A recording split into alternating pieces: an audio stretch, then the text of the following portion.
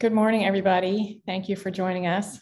We're working through a few technical difficulties, and so we're just going to start our program with me today. And I am Shauna Morimoto, and I am part of the ADVANCE team, the UA ENGAGE ADVANCE team, and we're very excited to have you with us to tell you a little bit about this grant and the opportunities that we have in store for you, and in celebration of this great momentous occasion where we are beginning launching our ADVANCE program.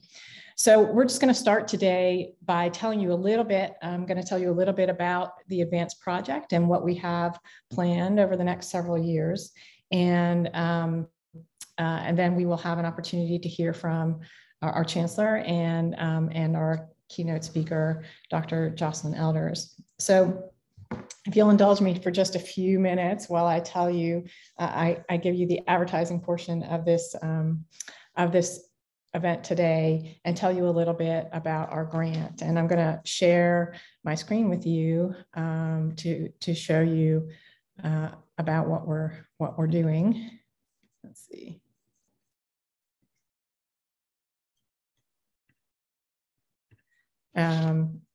And a little bit about us.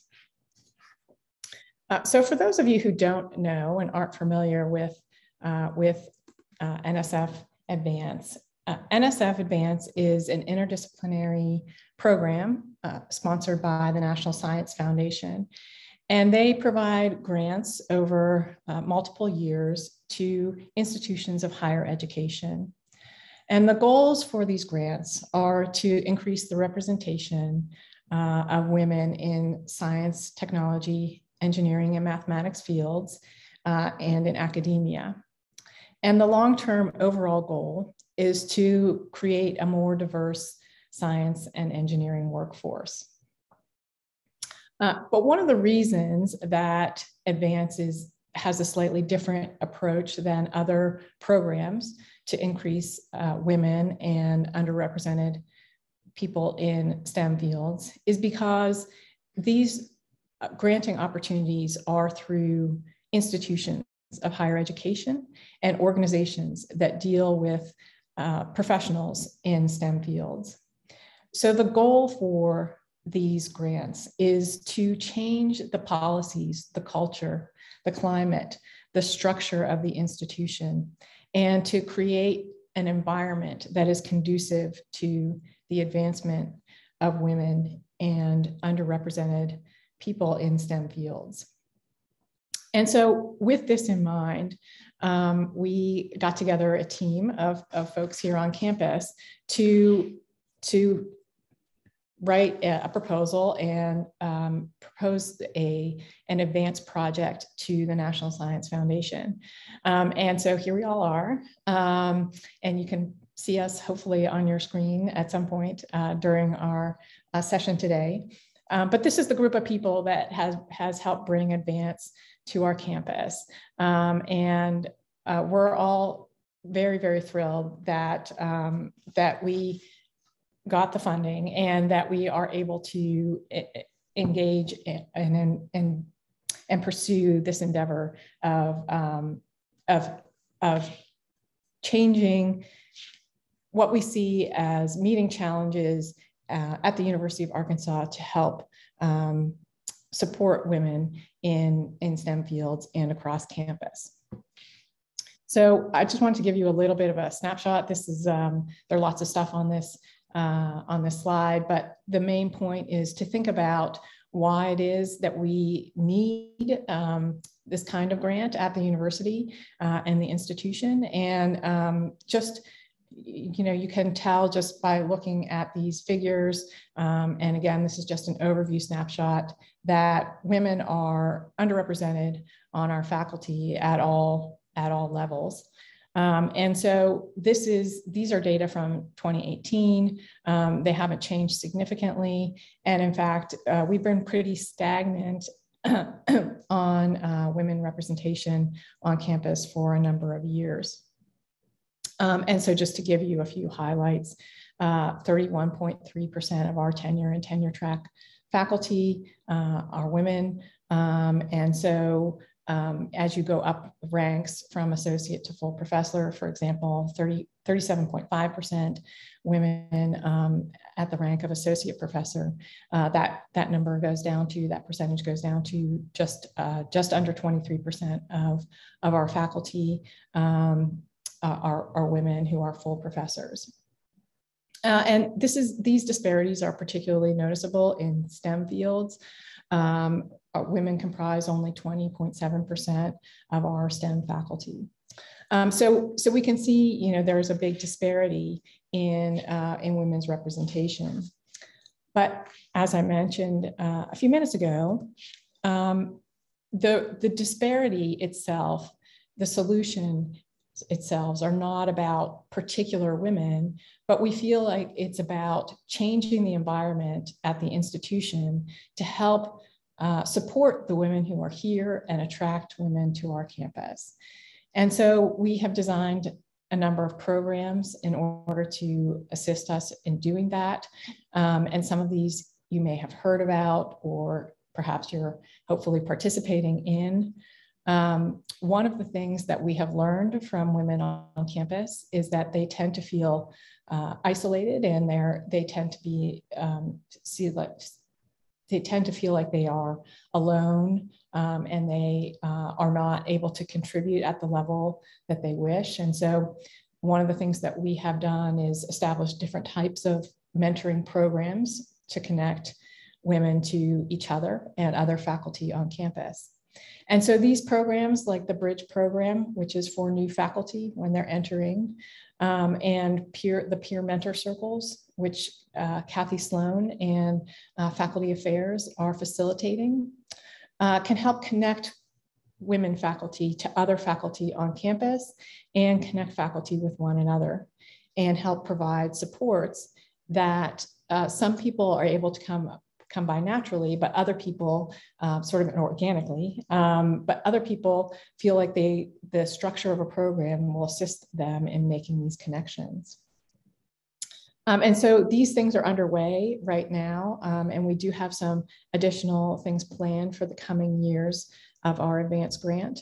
We have a leadership training program, and this is to provide opportunities to prepare women on campus for leadership positions.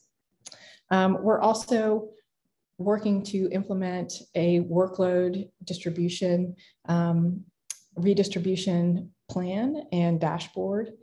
And here, what we find is that especially women and faculty who are underrepresented tend to carry a much bigger service burden than other faculty.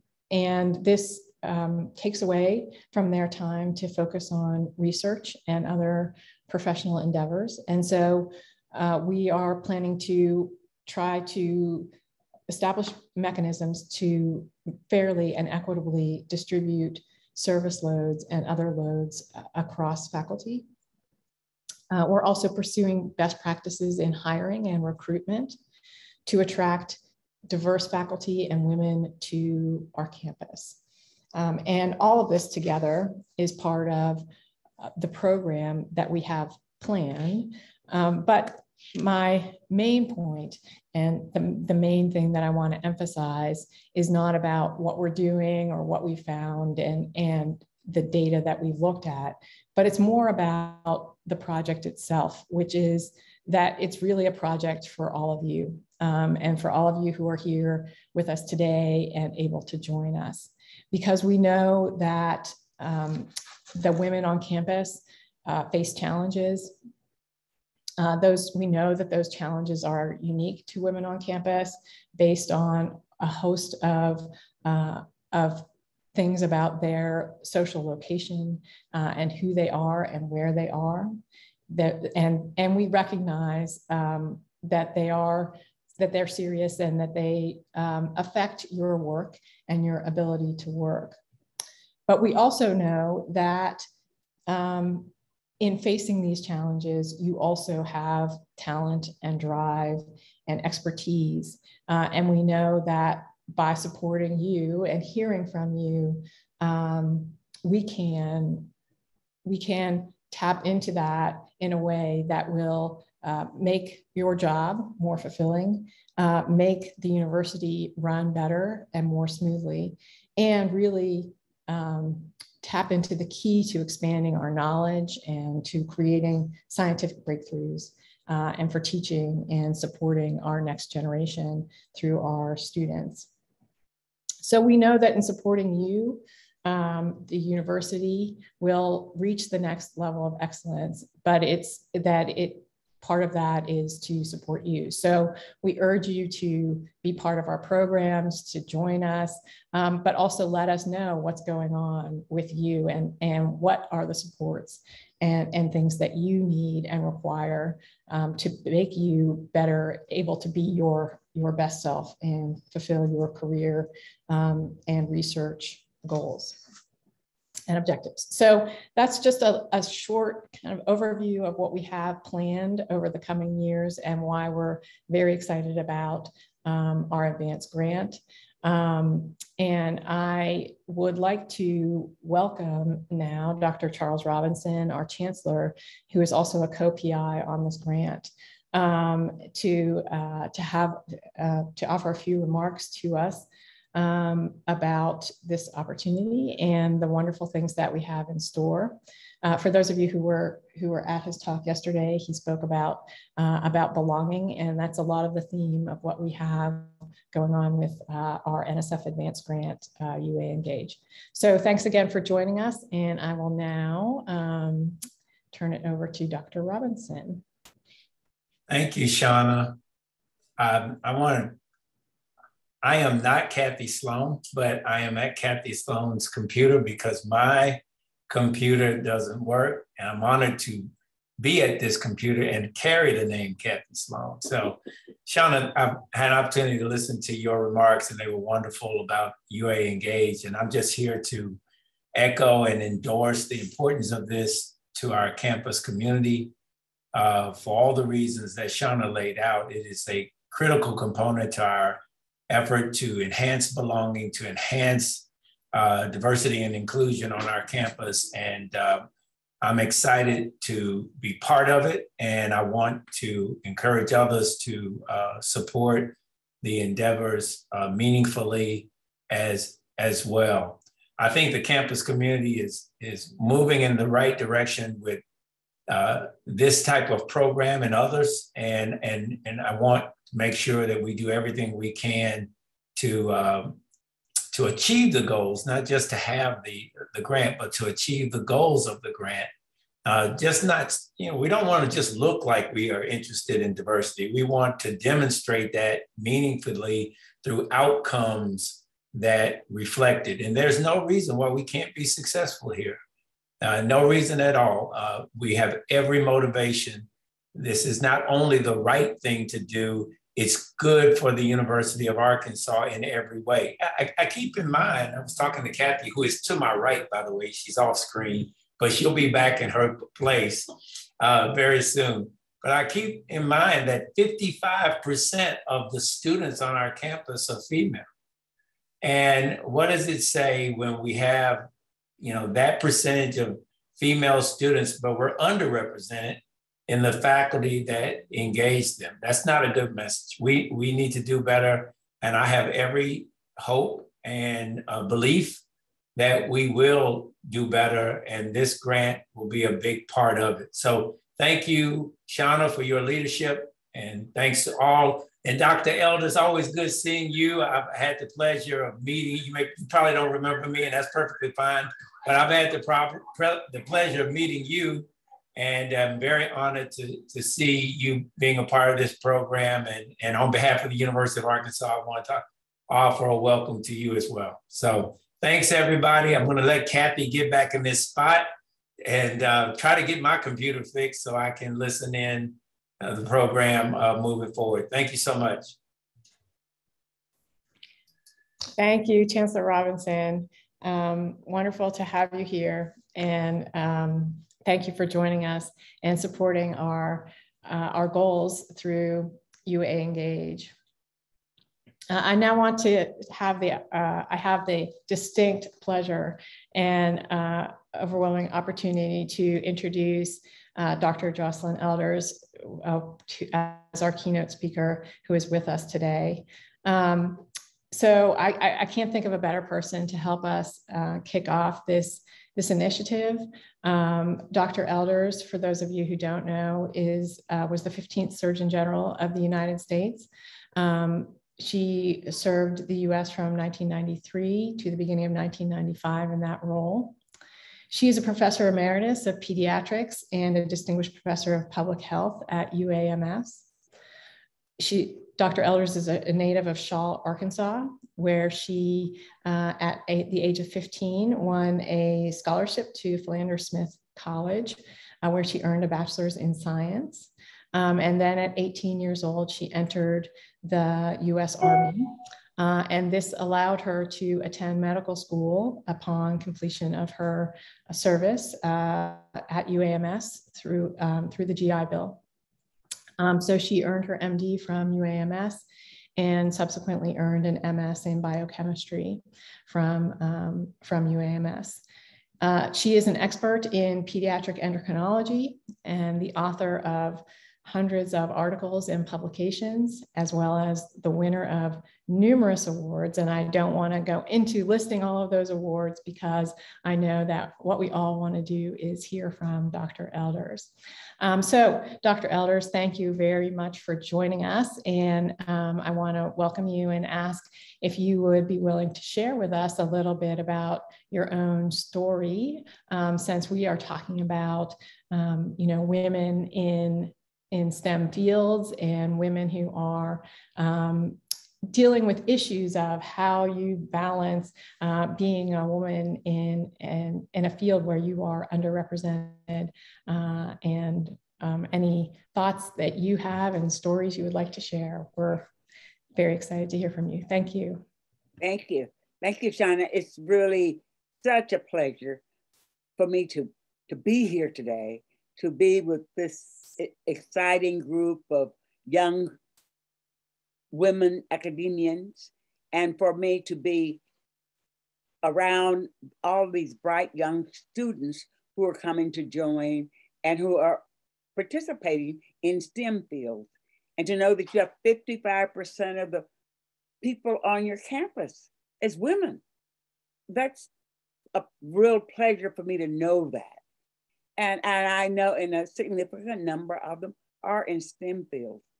It's also a real pleasure for me to see Dr. Robinson, the two of you leading this program. And I know your plan to make a difference.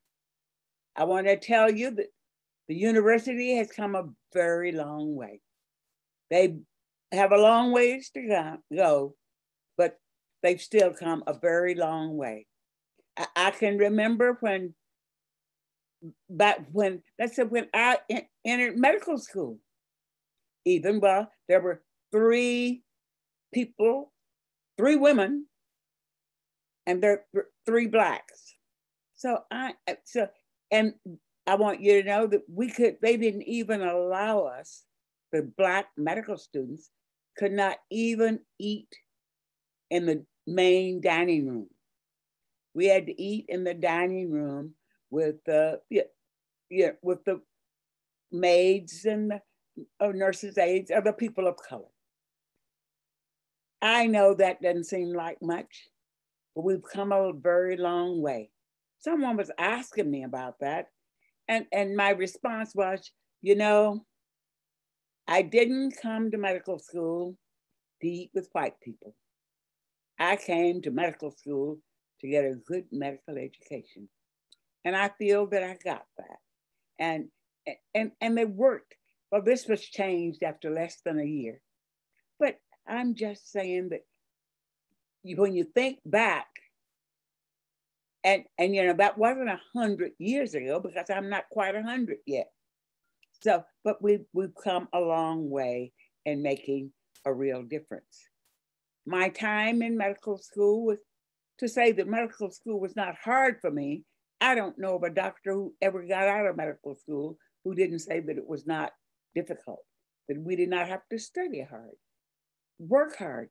There were an awful lot of material to learn, but you wanted to learn as much and all you could because you wanted to be able to go out and take good care of those people in your communities that really made a difference.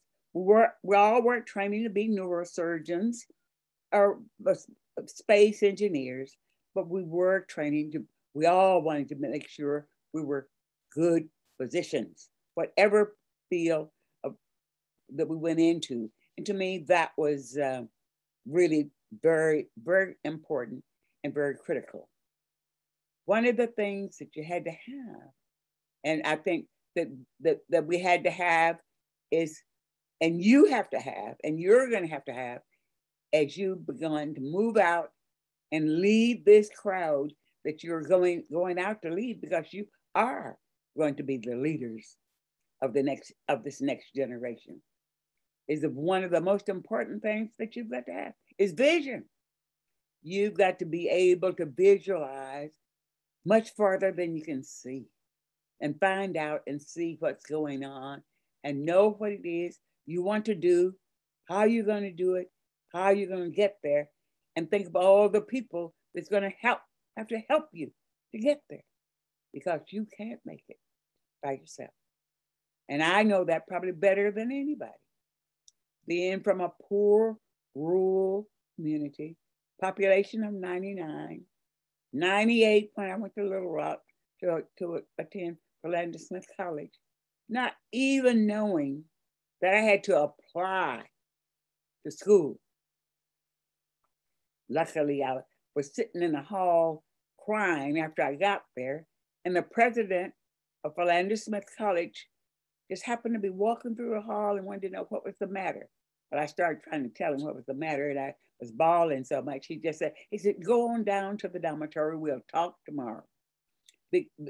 But you see, I had just left my hometown. My sisters and brothers had picked cotton to get bus fare all day for me to have bus fare to come to Little Rock.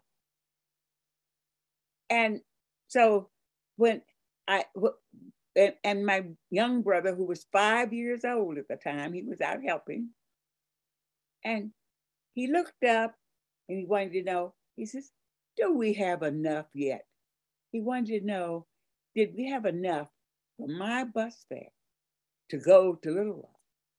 And I want you to know that at that day, I promised myself, if I ever got out of the cotton patch, that I would make sure that any of my sisters and brothers, whoever wanted to leave, could get out. And I want you to know, and I'm bragging for a minute, and this is off the subject, but I want you to know, first of all, I had 8 sisters and brothers, and I was number 1.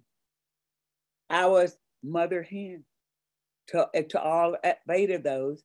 And I want you to know that 5 of those finished college.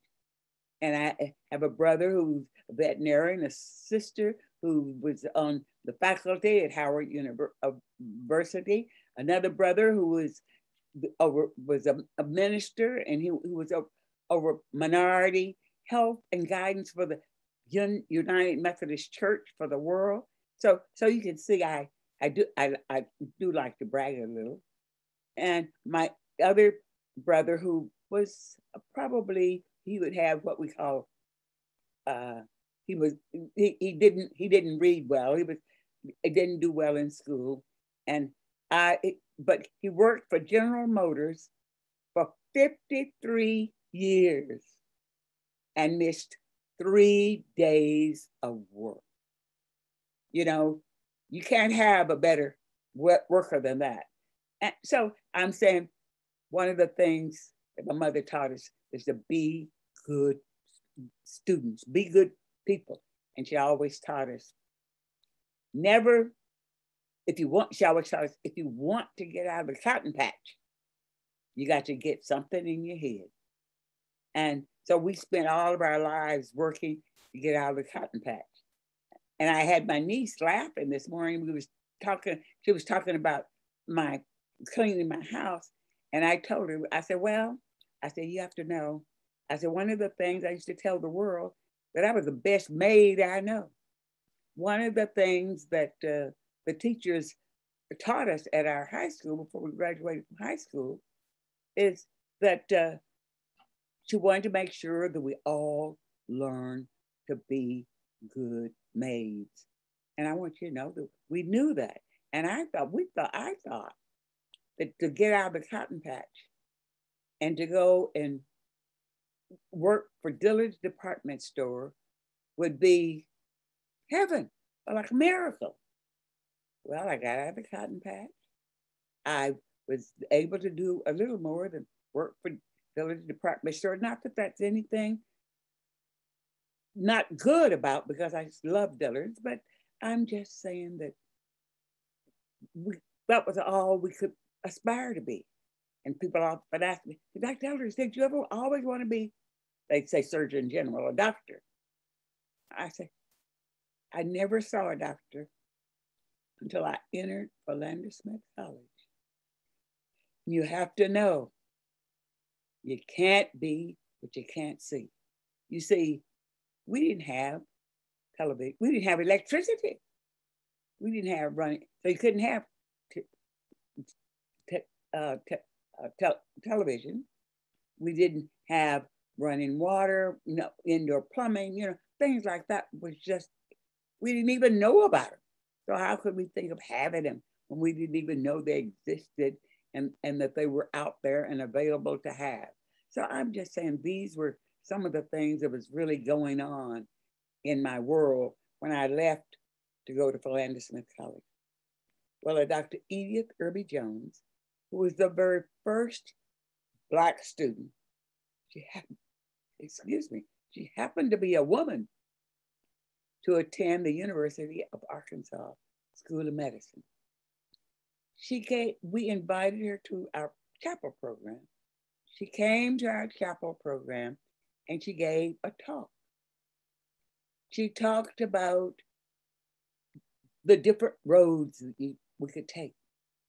She talked about the difference between the high roads and the low roads.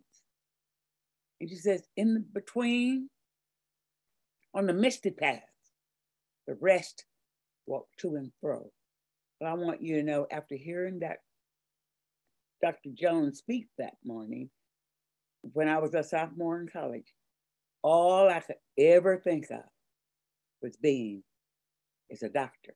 I wanted to be just like Dr. Jones. She was Dr. Edith Irby then, but she was a Jones later on. And she just died about 2 years ago.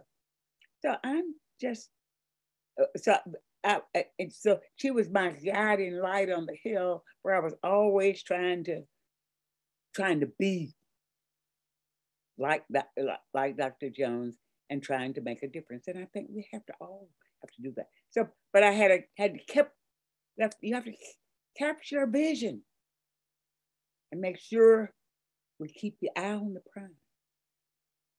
Don't worry about who you have to get to help you.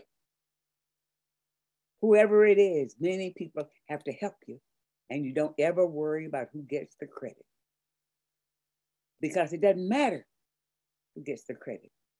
The thing I've learned is that we get the job done, and I've learned that over and over and over so many times during my time in college, my time in medical school, my time in the Army.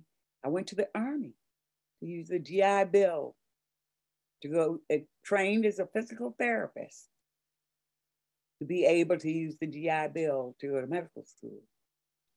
And I worked with 18 of the most wonderful young women. And I think we did a wonderful job of making a difference to soldiers after the Vietnam War and treating them. But I knew where I was in the Army. I went to the Army to use the GI Bill to go to medical school. That's being able to always keep my eye on the prize. While I was in the Army, I had to take a course in physics and another course. And one of the best courses I ever took was a course, if you can believe it, in public speaking at the University of Denver. And I was taught by a Jesuit priest. And he always talked, bounce it off the wall, bounce it off the wall. And that helped me more than anything else. Because when I became the Surgeon General, that was what I was doing, was running around, running my mouth all the time. But he had taught me how to talk and some of the things. So it was really very important. And I think, you never know who's really making a difference and moving you up the pathway to where you need to go. But after being in the Army for 3 years, getting out, going to medical school at the University of Arkansas, I again met 100 of the most delightful, wonderful young men. They're all Southern, all from Arkansas. They all had their Southern quills. They all felt that their job for women was to be barefoot, pregnant, and in the kitchen, that you had no business being in medical school. In fact, I even had a man on the elevator to tell me one day, he said, ma'am, because you got in medical school, they didn't let my son in, So, but that was not my problem. That was his problem and his son's problem. So, and I think that we have to look at things like that. And I always know and think about what it is we need. What's our vision? What it is we need to, where it is we need to go, how we're going to get there, and who do we need to help us get there, and make sure that we always keep our eye on the prize as we move along. So after I finished medical school, and I was so thrilled, I'm saying, well, nobody in my family ever finished college. Well, then here I am finishing medical school. Well, then I started doing research, and I was fortunate enough to get a wonderful mentor. And we did a lot of research using chickens. Very grateful for the chicken factory over there because they gave us loads and loads of chicken eggs. And so they asked my dad, he said, well, what did your daughter do? He said, well, she said she was a doctor. I thought she was a doctor. But all I know is that she grows and raises chickens, and talk about killing chickens and chicken eggs. Well, we was looking for a specific growth factor, somatomedin, a sulfation factor. And so I'm saying that you do a lot of things on the way. And there were a lot of young women who really helped me and pushed me along the way. But the mentor who pushed me the most, when I was finishing my residency, he said, Dr. Ed Hughes, he said, what are you going to do? I said, oh, I'm going to go out and practice. And, that would have been wonderful. But he said, no, he said, we don't have any Black faculty on this medical school faculty. He said, we need some. He said, and besides, you would be a much better researcher. He said, but you don't have enough sense. And when you come up and be a fellow, he said, you're going to have to go back to school. That's how I ended up getting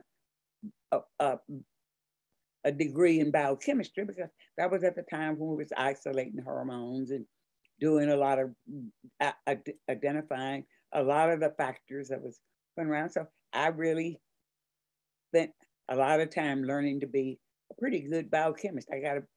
I got my degree in biochemistry. Almost, if I could have written better, I probably would have gotten a PhD. But since I couldn't write too well, but then I learned that I had to write papers. So, but I think that that's all a part of academic education. See, I would have never been able to go into academics without the extra training.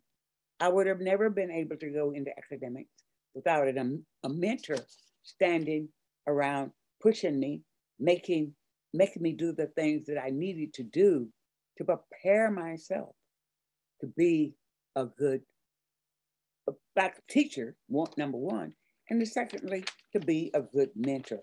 So because of that, because of research, because of the other things I did, and probably because of my speaking, I gave a talk once in in Atlantic City, and and my mentors had drilled me so until if you touched me, I'd probably stop reciting it out. But he said it was the best delivered, best speech I heard while I was there. They were trying to recruit him from Harvard to come to Arkansas. And so they said, well, why are you going to look at Arkansas? He said, the reason I'm going to look at Arkansas is because of that. But again, it was my mentor that prepared me. So yeah, I made an impression for the university, but I'm saying you never know when you're out there having to make an impression. Well, as this went on, well, of course, then I worked hard, and I was asked to be the director of health for the state of Arkansas. Well, I was more of a scientist. I wasn't a public health person. I didn't know anything about public health, but Governor Bill Clinton asked me to be, and so then I was kind of encouraged to, and so he asked me if I would do it, and well, I thought, well, here I'm in a research lab. I've got young scientists working with me. Why would I go to be a health director? And I said, well, I said, if you let me run the health department, and I keep my tenured professorship at the university, and then I get an increase in pay. Well, I got everything but the increase in pay. But be that as it may, the most enjoyable 6 years of my working career, a little more than 6 years, was as director of the Arkansas Department of Health.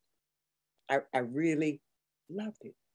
Wonderful people, but the most important part of it, I would travel all over this state, went into every community, and feel that I really made a difference for people. I felt so good about what I was doing and about what was happening. And the people at the health department felt so great, and they did such a good job. And whatever community they needed, I said, you go out there and you find out what they need. And I said, we'll have to worry about getting it. And so that was probably one of the reasons why it was just so wonderful. And I had so many wonderful people committed. And that's one of the things I have to say. If you love your job, you do it, you enjoy every minute of it. Whatever it is, always make sure you try and choose something you enjoy, choose something you like. And as far as being a woman, well, I had to suffer whatever. I didn't worry about being a woman. I was said things too that I didn't want to hear.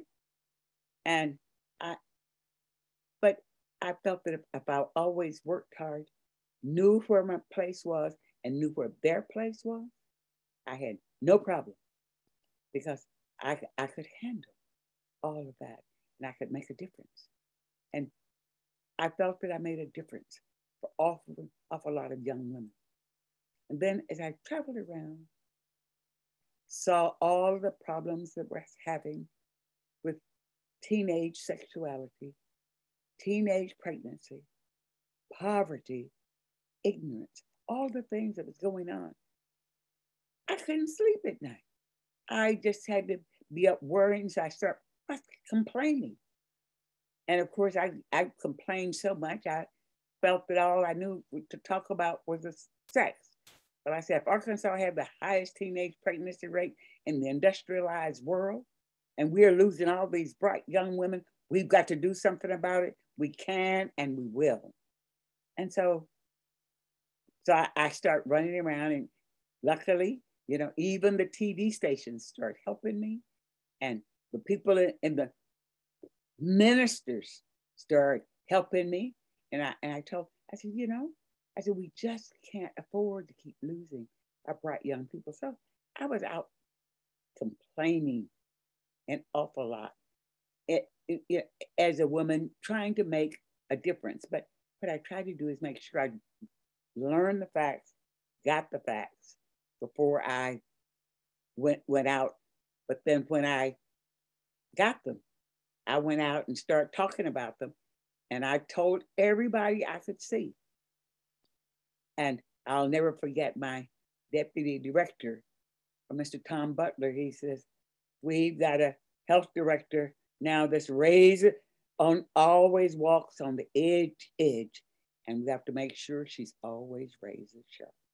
And you know, when you have 2,600 people like that standing behind you, pushing you up, trying to make a difference, it's easy. It's fun. You get up at 5 o'clock in the morning, wanting to go to work, want to stay until 8 o'clock at night and want to go out. So I'm just saying it's really fun. So when I was asked to be Surgeon General, that was pretty, I didn't necessarily want to be the Surgeon General. I already had the best job in the world as far as I was concerned. But I want you to know, I loved being your Surgeon General. I was taught in the middle of a pit. My president, nor many of really understood what the problems were going on. You know, we were in the middle of the AIDS epidemic. We had a teenage pregnancy epidemic. We had an STD epidemic. And, you know, this was just a real problem for me. And I'll never forget, I met the maker of Trojans.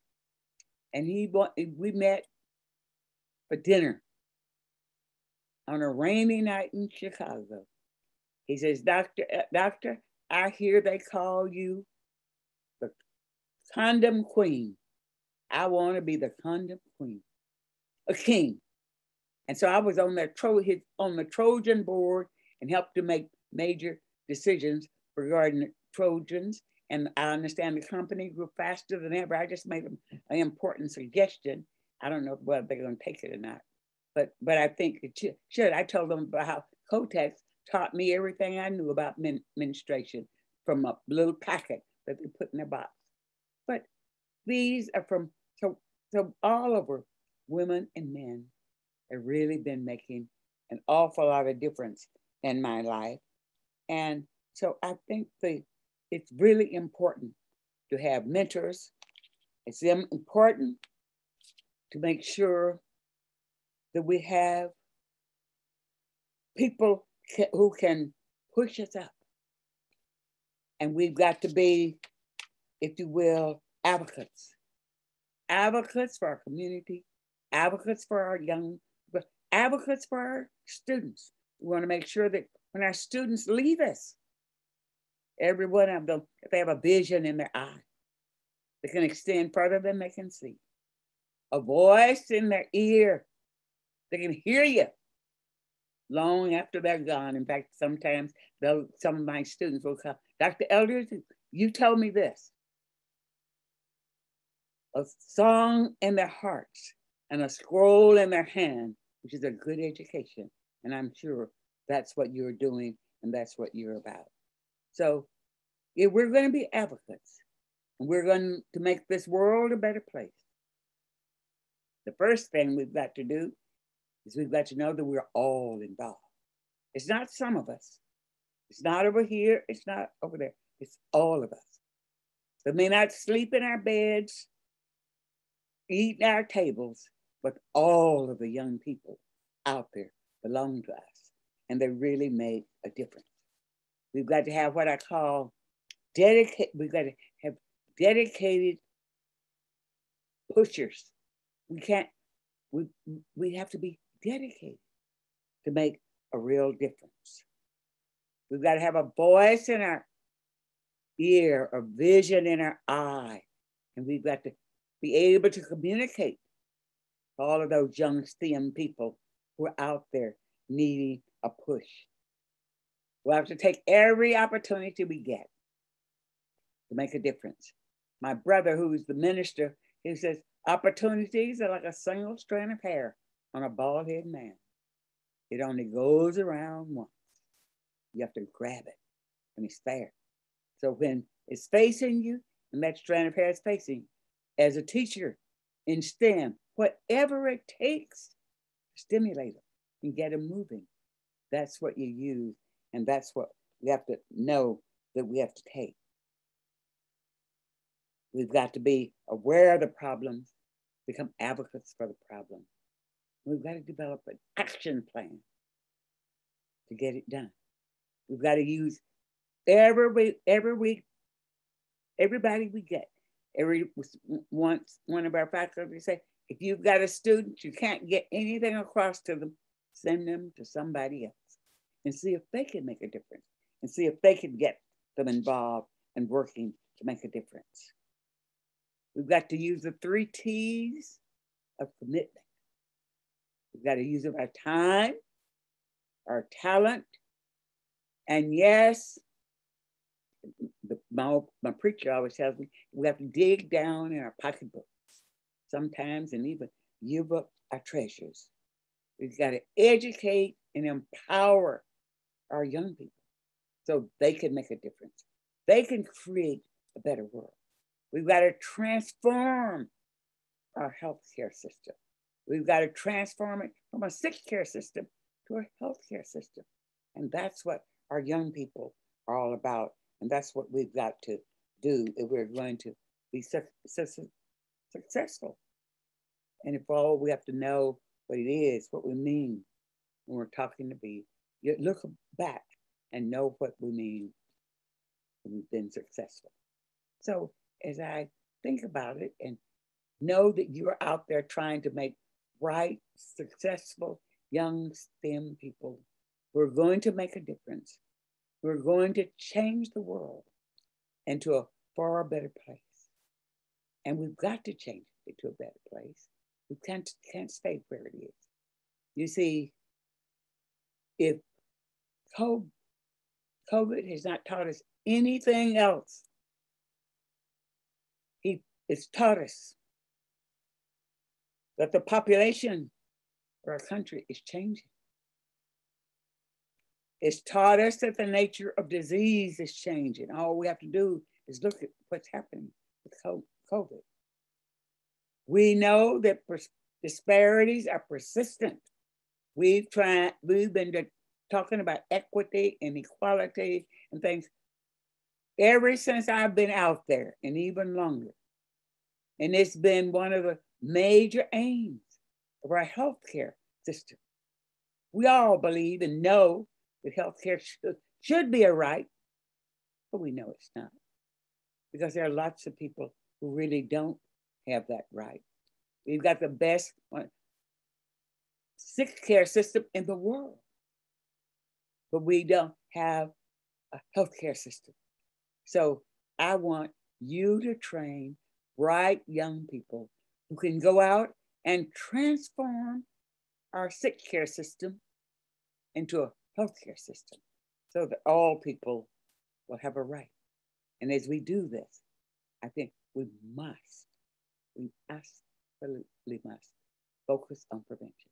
And I think it's up to faculty like you to train our young people. They aren't born leaders. You have to train them to be leaders. And the 5 C's of leadership. And so I was given this years ago. I've never forgotten. So Dr. Eldridge, you've got to have, but for the first C, you've got to have a clarity of vision. You have to know what it is you want. You have to know where you want to go. You got to know how to get there. You've got to be consistent. You can't go this way today, go that way tomorrow. You've got to be consistent. You've got to be competent, regardless of what you want to do. You got to be competent to get it done. And I think that that's what you're doing, is training bright young people how to be competent. Last but not least, and they've got to be consistent. Last but not least, and they've got to be committed you aren't going to get there unless you're committed. Last but not least, they've got to have control. So now that I'm gotten to be a little old lady and I don't know anything to tell bright young people like yourselves, but I was told that years ago there's an old Greek saying. It says that as we get old, we plant shade trees under whose shade we know we'll never sit. Not to know is bad. Not to want to know is worse. Not to hope is unthinkable. But we don't care. That's absolutely unthinkable. I know you're all there because you care. You're working hard to make a difference for the bright young people who's going to take good care of me now that I'm 88. Thank you. Thank you so much. Such a pleasure to hear from you. We really enjoyed your remarks. Amazing. So I wanted to just take, we have a few brief minutes. So I wanted to see if there was anybody who had a question for Dr. Elders.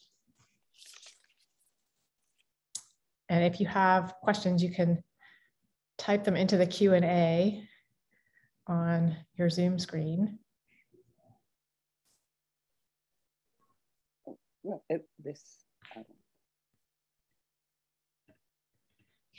so I'll just ask I'll ask a brief question about you mentioned at the end of your talk a little bit about the COVID crisis, and one of the things that we've also noticed is that COVID had a way of revealing all of the disparities that exist and just exacerbating them. So no matter where you were, people that were faced with challenges were just made more extreme. So if they were challenges about their job, or challenges about their health, or challenges with childcare and things of that nature. So I was just wondering if you have any thoughts about possible solutions that are coming from how we're reckoning with the COVID crisis, or different ways of looking at these questions about healthcare and equity, or things of that nature. I think we're at least beginning to look at the COVID crisis. Has made us really look at equity. It's made us look at childcare. We never even, and when we think of women and childcare, who do you think it is that's responsible when somebody gets sick? It's the women in our society. We're the nurturers. We're the people who take everybody to the doctor, including our husbands. So that's a real important issue. And I think for our society to be really looking at childcare, what can we do about childcare? How can we improve childcare? And to really start with early childhood education, to really begin to do comprehensive health education, is really going to make all of us healthier. And I really think that those are some important issues that are really being considered, and that we need to all think about, and we need to all be involved and try and make a difference.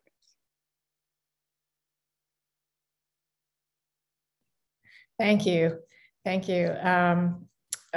Excellent advice, and also something that's so important to us too, as we're thinking about UA Engage and this NSF grant, and a lot of the things that we talk about and come across are, issues about childcare and how that has an impact on women and women who are working at the university.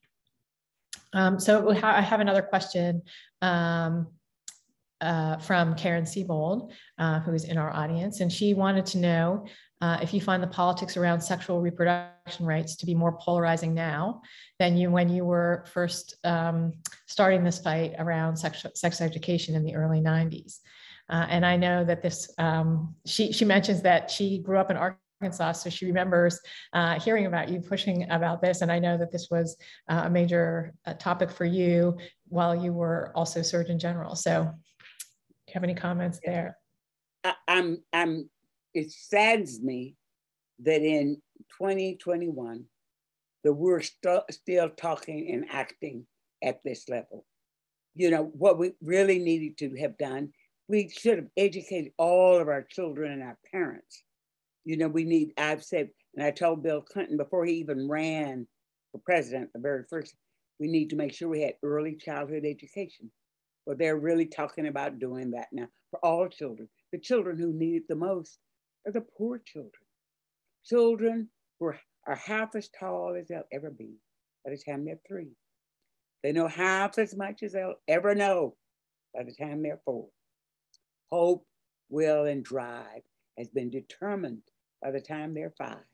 So I feel that we've got to get up and get busy and push for all children to be able to have early childhood education, comprehensive health education. We wouldn't be running around worrying and arguing about immunizations.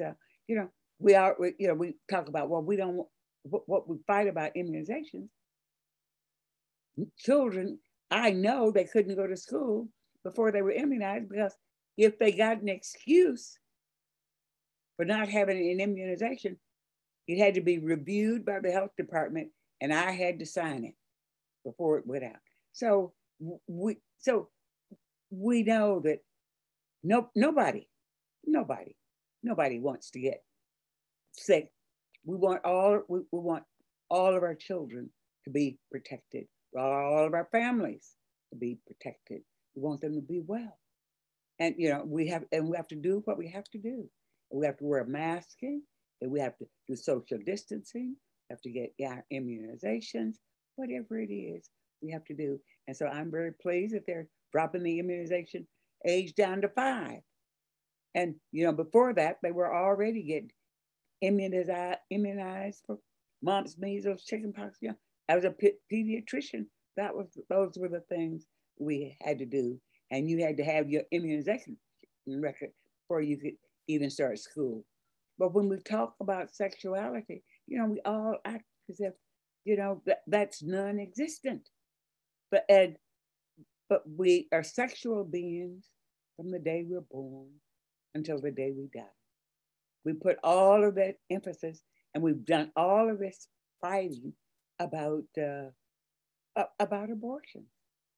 I'm not about abortions. Nobody is about abortions. No woman I've ever known wanted to get or have to have an abortion. But we want to have healthy, educated, motivated children. And so, yeah, and I was beat on a lot, you know, in Arkansas about accusing people of many people of having a love affair with the fetus. And the reason why I said that is because they loved little children or little babies as long as they were in somebody else's uterus. But they did not want to provide health care. They did not want to provide welfare. They did not want to provide food stamps. They did not provide schooling, early childhood education. They did not want to take care of the children once they were here. And so I feel that until we move into that mode, we need to get over our love affair with the fetus.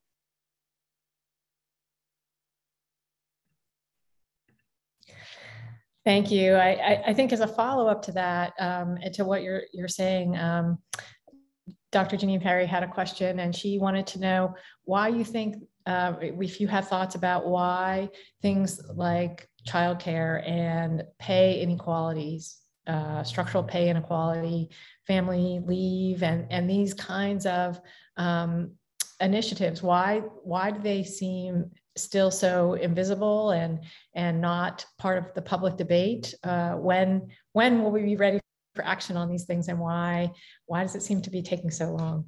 Well, I still think men have not gotten, you know, it's really the men fighting.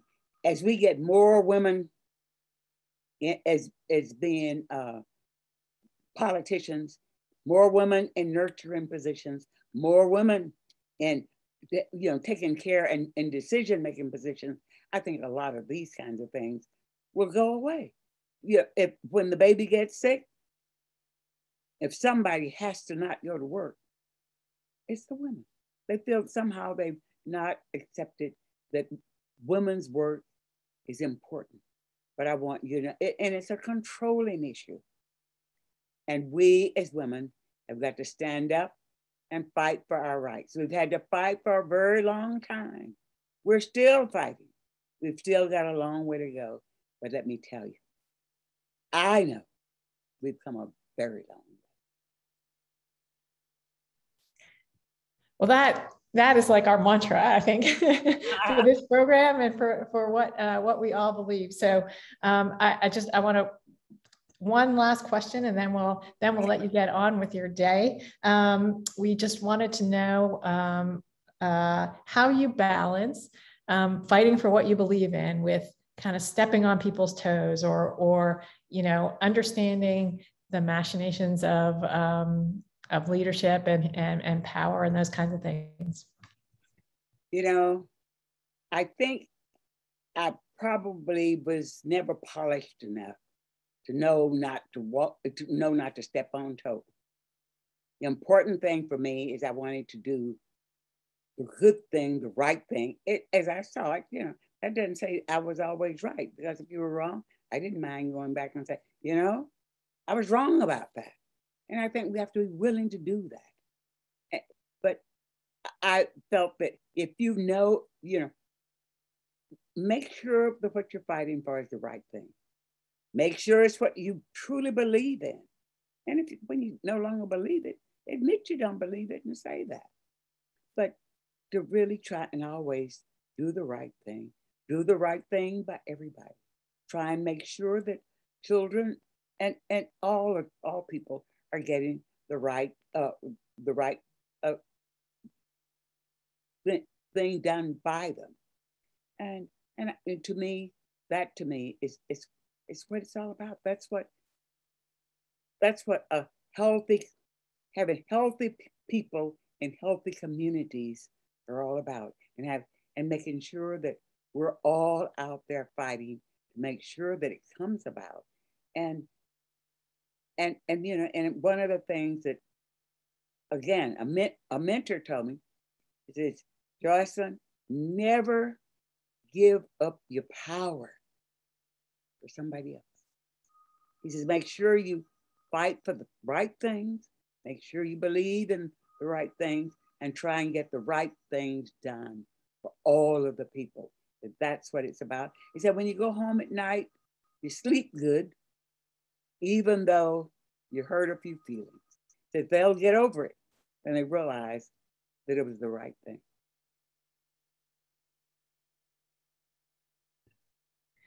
Thank you so much. Very inspiring words, and I don't know if you can see in the chat, but we have a number of people who are just overwhelmed and very grateful for your having you here, and very inspired by your words and learning about your history. So we appreciate you joining us today very much. It's a real pleasure for invited me in. Maybe before the 3 years is up, you'll invite me back if I'm not too old then. We would love to have you. We would absolutely love to have you. It's been an absolute pleasure. So thank you to our audience. Thank all of the young people for coming in and listening to me. And thank you for all you do and all you're doing and all you've got to do. I want you to know there are lots of problems still out there in the world. We left lots for you to do, and I expect you to get them done. Well, thank you. Thank you. We have 3 years, so Get so it all done, but get as much as you can. And that's actually a great segue, because we are, a few members of our team are going to take some questions too from the audience and talk a little bit about what we have planned for U of A, and get some feedback from you about what you would like to see, and what you feel are our big challenges or other things that we can help address. So I believe we have a panel, and I think that Dr. Ramsey is going to help us out here. Thank you, Shauna. Yes, I'm right here.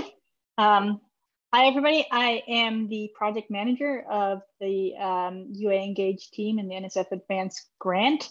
And it was amazing to just hear Dr. Elder speak. And I think it's very inspiring for all of us to work even harder to make the changes that, you know, especially hearing from what kind of changes have, you know, occurred since, you know, she was in school. And to hear more about kind of what we have planned and kind of where we're going, we would love to, we're going to have a little panel. We would love to have audience questions. So if you have any questions, please go ahead and put them in the chat, and then I will pose them to the panel. But first, I would love to have our panelists introduce themselves and kind of explain what it is about this project and UA Engage that excites them and got them involved. So why don't we start off with Dr. Needy? Thank you, Lenny. Hi, I'm Kim Needy. I'm the Dean of the College of Engineering. And to borrow a phrase from Dr. Elders, you can't be what you can't see. As an engineering student, as a practicing engineer, as an engineering faculty member, and now as an administrator, I've worked in an area mostly with men, very few women in my community. And so what really inspires me about this NSF ADVANCE grant that we have is the importance to recruit, retain, mentor, and develop women faculty in the STEM fields, and to develop them into leaders. Because if we have women present in engineering, as an example, and other STEM fields, it will allow us to attract both undergraduate and graduate students in larger numbers and build a better climate. And really, not because it's the right thing to do, it is the thing to do to improve higher education and to improve the field. Thanks. Thank you, Kim. Next, Kathy. Hello, everyone. Thanks for joining us today. And thank you, Dr. Elders. I feel so inspired. On this stormy day, I just feel like my spirits were lifted by hearing about your story and your great words of wisdom. So I'm Kathy Sloan. I'm the Vice Provost for Faculty Affairs and also a professor of Latin American history. Now, I had the fortune to actually join this team when it was already very far along. I replaced Rhoda Brezzo when, after she retired or left the position of Faculty Affairs. And so, yes, I did participate in some of the writing, but it was already in process. And I was so happy to join these women that I've respected and admired for a very long time. I do feel like the initiatives in the UA Engage grant really mesh well with faculty affairs and faculty development in general for all faculty. I think a lot of the programs that we are undertaking, like the service dashboards, the peer mentoring circles, the bridge program, they ensure faculty success for everyone. But I'm very interested in promoting women in leadership, faculty of color in leadership, but also their development. Because as a historian, my focus was on women, and in particular working class women, and trying to kind of uncover their voices in the archives. These are people that didn't leave records that were so noticed by historians in the past. And so promoting women and gender has been a lifelong passion of mine, and I'm so happy to be working with this team. Thank you. Thank you, Kathy. Anya, would you like to introduce yourself next? Okay, thank you very much, and thank you everyone for being here this afternoon, morning and afternoon with us. My name is Ania Zajicek, and I use pronouns she and her. I'm a professor of sociology and an associate dean in the College of Arts and Sciences. My participation in the U of A NSF ADVANCE efforts actually dates back to 2007 and is grounded in my lifelong commitment to equity and social justice, especially at the intersection of gender and race and ethnicity.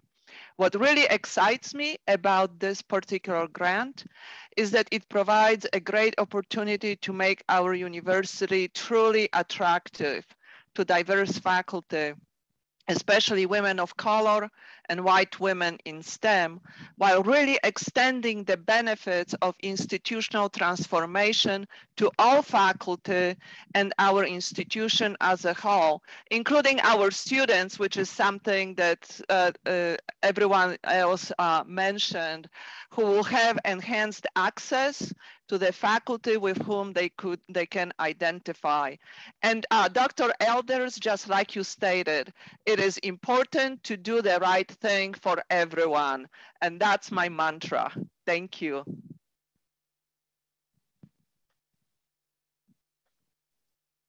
Thank you, Anya.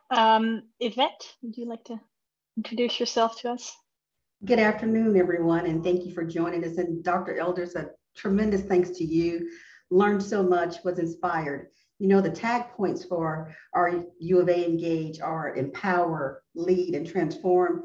And your life has truly been a model for that. And it was great to hear your experience and how you still are leading and transforming and empowering. So thank you very much. I'm so excited by the UA Engage grant because it is all about diversity, equity, and inclusion.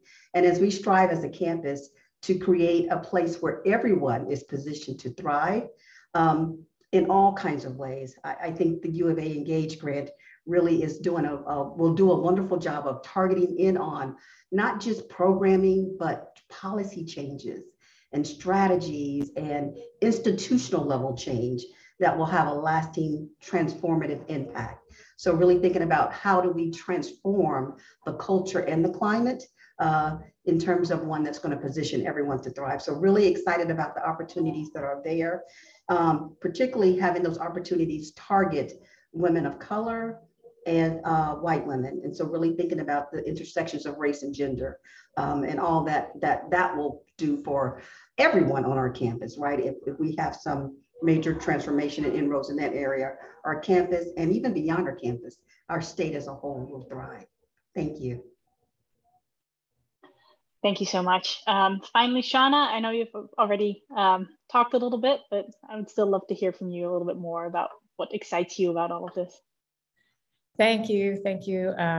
Thank you, Lenny. And I want to reiterate again, my thanks to Dr. Elders and for this group, this team, this wonderful team of people that we managed to put together for this grant. So again, I'm Shauna Morimoto, and I have been working on this project for quite a while, and just am so excited to finally be able to bring advanced and institutional transformation to the university. And the things that excite me about it are my commitment to diversity and inclusion, my interest in finding ways to create a more equitable and a more inviting work environment for everybody, for all faculty across campus. My feeling that it is about social justice and it is the right thing to do. And all of these things are so important. The acknowledgement that we have to have, as Dr. Elders reminded us and Kim noted, you have to see it to be able to be it, right? We have to have mentors and representatives of all kinds who can help us pave the path for the next generation of educated students who will become our faculty and our innovators in the future. But the biggest reason for me is that I feel strongly that you can't actually expand knowledge unless there is diversity in it. And so everybody has something to bring to the expansion of knowledge, and that is our mission as an institution. We want to provide new knowledge and educate people with new ideas and information. And so if we continue to have the same people with the same experiences educate and look for new types of knowledge, then we'll continue to come up with the same ideas. And so we have to broaden the basis of our knowledge to keep striving for excellence and keep achieving new heights. And so that is my very lofty, but I don't think understated wish for this grant and the thing that really excites me about it. Thank you, Shauna. All right, so we would like to open it up to questions from the audience. I have a question that I'm going to start off with, but please feel free to use the Q&A chat to ask any questions that I can pose to the panel. What I want to start off with is a little bit about our current situation, because the past year and a half or so, COVID-19 has emphasized many inequities, I think highlighted and emphasized them. What opportunities do you see for universities in relation to these inequities, especially the ones kind of affecting women and underrepresented minorities? Anyone want to start us off? Anya. Okay, I can go. So first of all, I want to kind of briefly build on what Shauna just mentioned, and the whole idea that excellence is inclusive, not exclusive. And then I want to talk about a little bit about the pandemic. And, you know, I believe that the pandemic brought front and center the experiences and challenges related to the underrepresented STEM faculty have been experiencing, including isolation, lack of connection to highly productive senior faculty and faculty teams, or the need to clarify written and unwritten roles of academic success. So in these and many other ways, the pandemic has certainly amplified structural inequalities related to gender, race, and ethnicity. So I hope that kind of moving forward with this project and the university as a whole, we recognize that our traumatic, oftentimes, experiences with and lessons from COVID are also an opportunity to reimagine the academy, and especially our institutional practices, policies that Dr. Murphy-Irby talked about, and our support systems.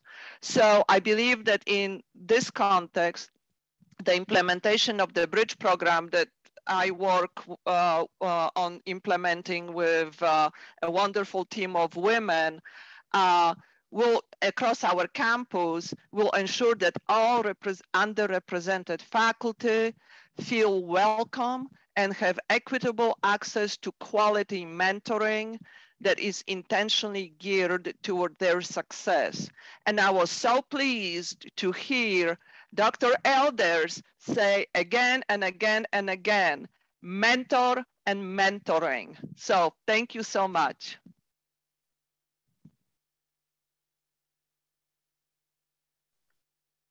Great answer, Anya, thank you. Another question that we have for you is, what do you guys as a team, the UA Engage team, what do you guys need from the campus community? What are you hoping for from the campus community in order to kind of meet the goals of the grant?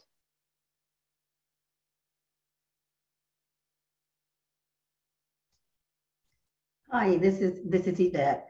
One of the things I think that the campus is doing and is already doing, and we always can continue to do more of, is just to be engaged. You know, that is the name, UFA Engage. And so really figuring out what role you can play and leaning into that role, really doing what you can do to make a difference for that student or for that colleague or for that faculty member, or even for our campus as a whole, or outreach to our communities our region, our state. And so really asking yourself the hard question of how can I make a difference in terms of creating a more diverse, equitable, and inclusive culture and climate? What's the thing that I can do? How can I contribute to making a difference in that regard? I think that's one thing. And I also think one of the things I heard from Dr. Elders is that this really is about driving innovation, driving excellence, and driving equity. So innovation, excellence, and equity are really the outcomes, I guess, the grander things that we're really after. And so in my mind, I think that way we get there is by being more inclusive, by having enhanced diversity, because that means we're bringing a lot of different mixes into the conversation. And so all that we can do to champion diversity, equity, and inclusion, and I know that's a little biased coming from the Vice Chancellor for Diversity, Equity, and Inclusion, but I do think that that's a key factor in the grander scheme. Thank you.